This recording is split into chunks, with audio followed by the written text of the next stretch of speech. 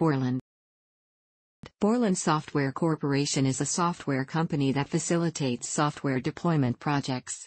Borland was first headquartered in Scotts Valley, California, then in Cupertino, California, and now in Austin, Texas. It is now a Micral international subsidiary. It was founded in 1983 by Niels Jensen, Ole Henriksen, Mogens Glad, and Philippe Kahn. Three Danish citizens, Niels Jensen, Ole Henriksen, and Mogens Glad, founded Borland Ltd in August 1981 to develop products like WordIndex for the CP/M operating system using an off-the-shelf company. However, response to the company's products at the CP/M 82 show in San Francisco showed that a U.S. company would be needed to reach the American market. They met Philippe Kahn, who had just moved to Silicon Valley, and who had been a key developer of the Micral.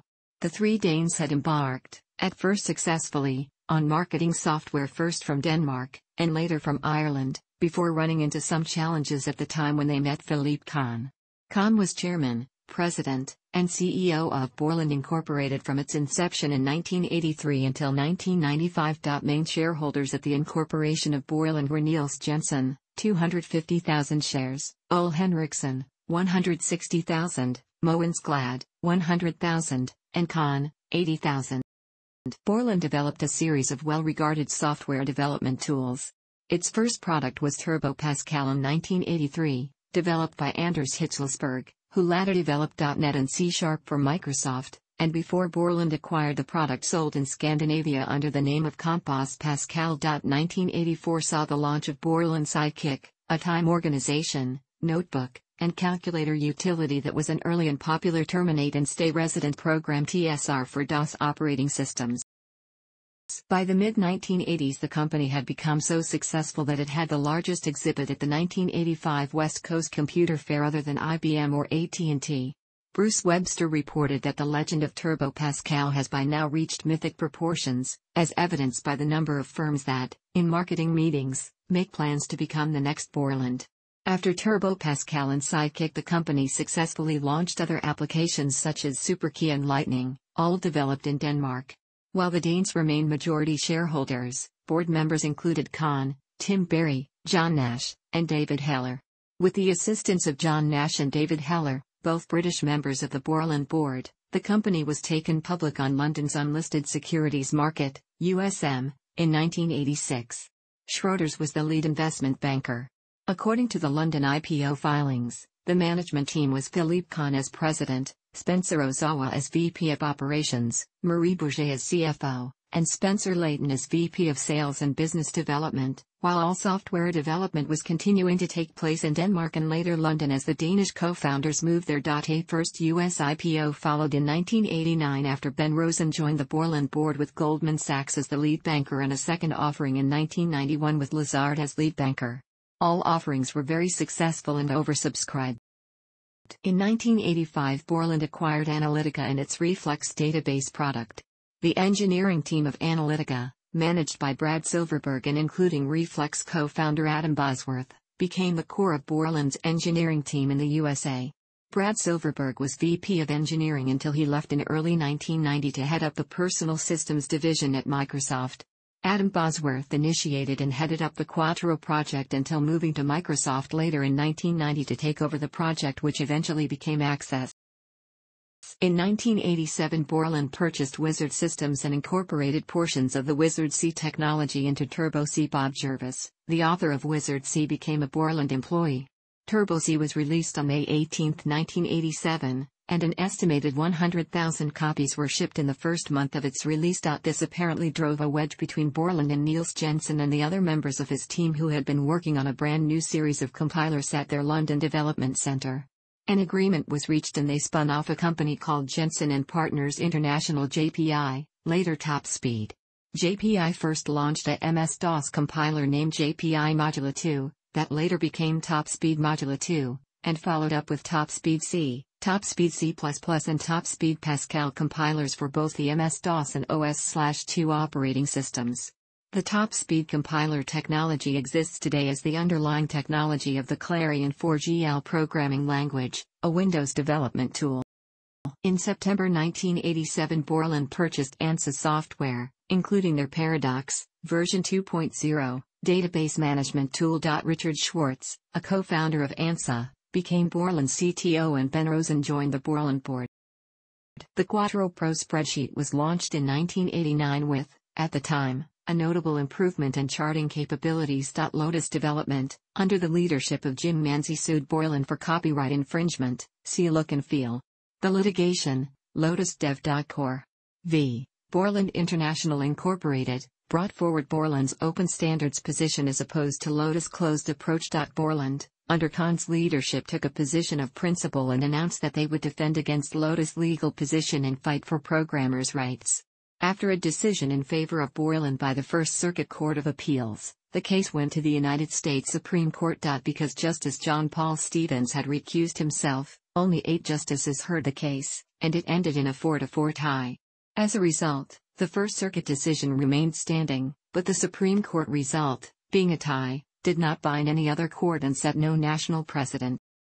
Additionally, Borland was known for its practical and creative approach towards software piracy and intellectual property, IP, introducing its Borland no-nonsense license agreement. This allowed the developer/user to utilize its products just like a book. He or she was allowed to make multiple copies of a program, as long as only one copy was in use at any point in time. In September 1991, Borland purchased Ashton Tate, bringing the DBase and Interbase databases to the house, in an all-stock transaction. Competition with Microsoft was fierce. Microsoft launched the competing database Microsoft Access and bought the DBase clone FoxPro in 1992, undercutting Borland's prices. During the early 1990s, Borland's implementation of C and C++ outsold Microsoft's. Borland survived as a company, but no longer had the dominance in software tools that it once had. It has gone through a radical transition in products, financing, and staff, now a very different company from the one which challenged Microsoft and Lotus in the early 1990s. The internal problems that arose with the Ashton Tate merger were a large part of the fall. Ashton Tate's product portfolio proved to be weak, with no provision for evolution into the GUI environment of Windows. Almost all product lines were discontinued. The consolidation of duplicate support and development offices was costly and disruptive. Worst of all, the highest revenue earner of the combined company was DBase with no Windows version ready. Borland had an internal project to clone DBase which was intended to run on Windows and was part of the strategy of the acquisition, but by late 1992 this was abandoned due to technical flaws and the company had to constitute a replacement team, the Object Vision team, redeployed, headed by Bill Turpentari. Do the job. Borland lacked the financial strength to project its marketing and move internal resources off other products to shore up the DBase/W effort. Layoffs occurred in 1993 to keep the company afloat, the third instance of this in 5 years. By the time DBase for Windows eventually shipped, the developer community had moved on to other products such as Clipper or Foxbase, and DBase never regained significant share of Ashton Tate's former market. This happened against the backdrop of the rise in Microsoft's combined Office product marketing. A change in market conditions also contributed to Borland's fall from prominence. In the 1980s, companies had few people who understood the growing personal computer phenomenon, and so most technical people were given free rein to purchase whatever software they thought they needed. Borland had done an excellent job marketing to those with a highly technical bent. By the mid-1990s, however, companies were beginning to ask what their return was on the investment they had made in this loosely controlled PC software buying spree. Company executives were starting to ask questions that were hard for technically minded staff to answer, and so corporate standards began to be created. This required new kinds of marketing and support materials from software vendors, but Borland remained focused on the technical side of its products. During 1993, Borland explored ties with WordPerfect as a possible way to form a suite of programs to rival Microsoft's nascent integration strategy. WordPerfect itself was struggling with a late and troubled transition to Windows. The eventual joint company effort, named Borland Office for Windows, a combination of the WordPerfect word processor, Quattro Pro spreadsheet and Paradox database, was introduced at the 1993 Comdex Computer Show. Borland Office never made significant inroads against Microsoft Office. WordPerfect was then bought by Novell.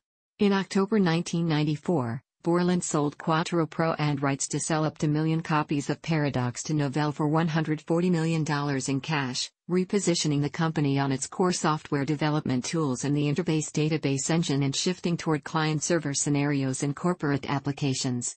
This later proved a good foundation for the shift to web development tools.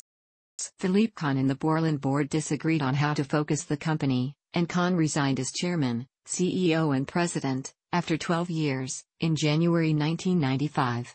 Kahn remained on the board until November 7, 1996.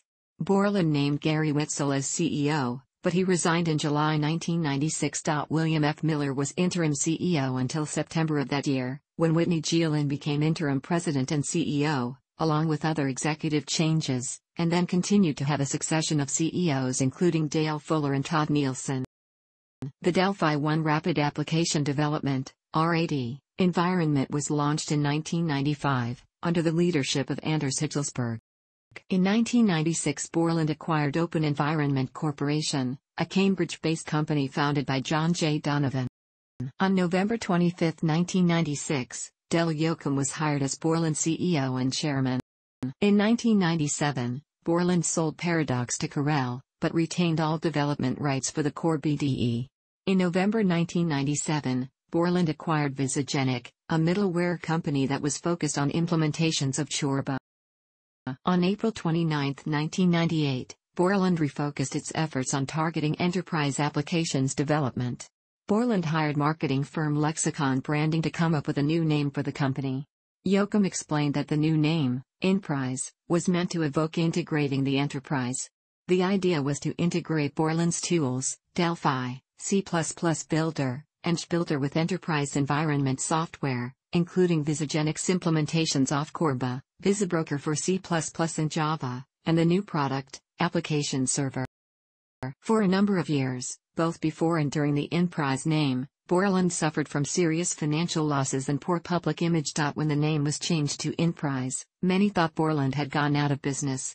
In March 1999, DBase was sold to Xoft Incorporated, which was soon renamed to DBase Incorporated. In 2004, DBase Incorporated was renamed to Database Intelligence Incorporated. In 1999, Dale Fuller replaced Yoakum. At this time Fuller's title was interim president and CEO. The interim was dropped in December 2000. Keith Gottfried served in senior executive positions with the company from 2000 to 2004.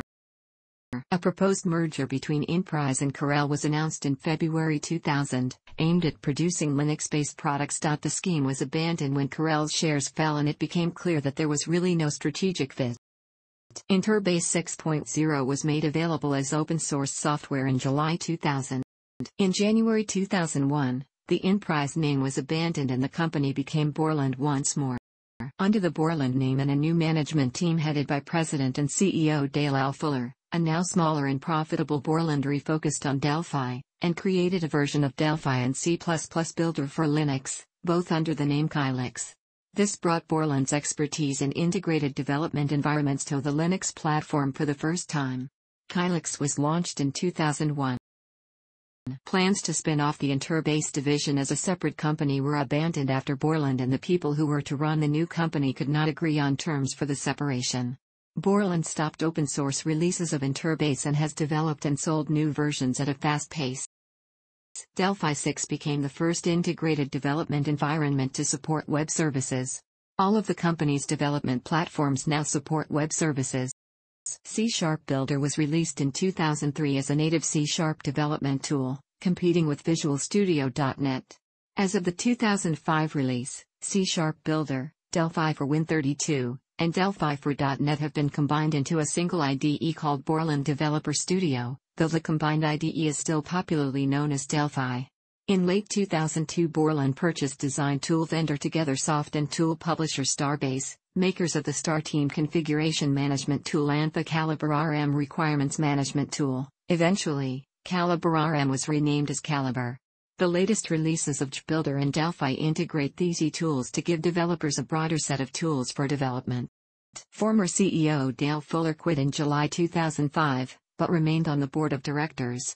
Former COO Scott Arnold took the title of interim president and chief executive officer until November 8, 2005, when it was announced that Todd Nielsen would take over as CEO effective November 9, 2005. Nielsen remained with the company until January 2009, when he accepted the position of chief operating officer at VMware. CFO Eric Prush then took over as acting president and CEO.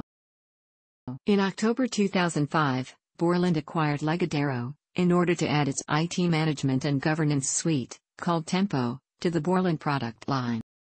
On February 8, 2006, Borland announced the divestiture of their IDE division, including Delphi, Builder, and Interbase. At the same time they announced the planned acquisition of Segway Software, a maker of software test and quality tools, in order to concentrate on application lifecycle management, ALM.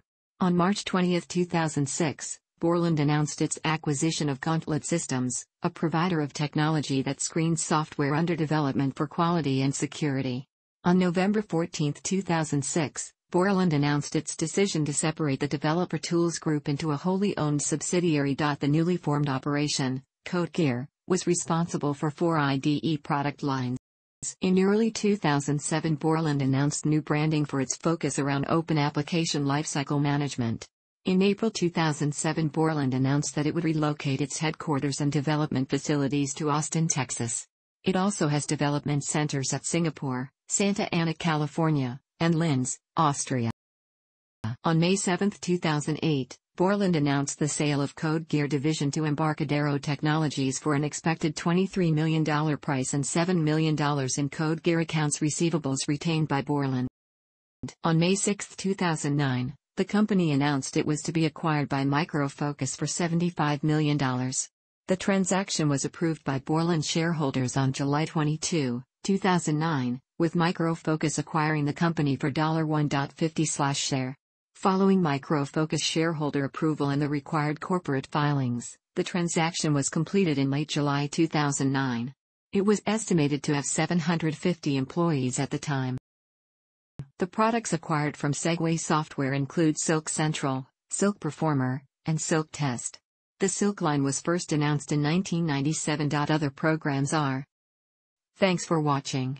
Don't forget to like the video and don't forget to subscribe.